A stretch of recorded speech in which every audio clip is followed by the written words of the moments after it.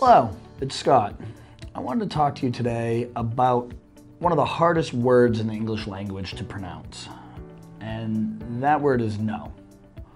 And saying that is, in sales, just like in life, you always want to be liked, you always want to be loved, you always want people to be happy around you. And unfortunately, sometimes you have to say no. It's something a lot of people struggle with on a regular basis, but when you can finally have the courage to say no, the world becomes so much better for you.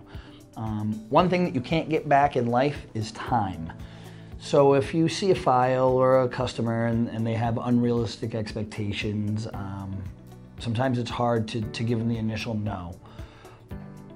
But in the long run, that will not only save time for you, but you'll be benefiting your client as well.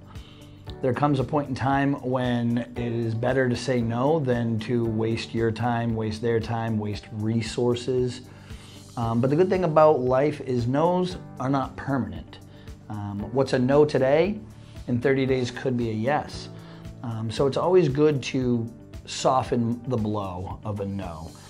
If you're able to build a strong enough relationship with an existing client or a potential client, you can convey your no in a way that lets them know you're still looking out for their best interest.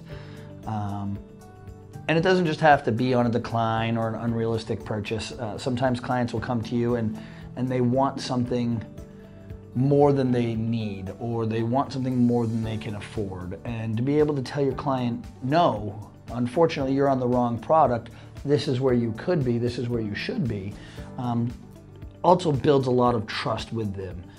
Just because they want a $100,000 piece or they want $150,000, understanding their business and who they are and your business can allow you to steer them in a direction that's not only beneficial to you and your company, but to them and their company.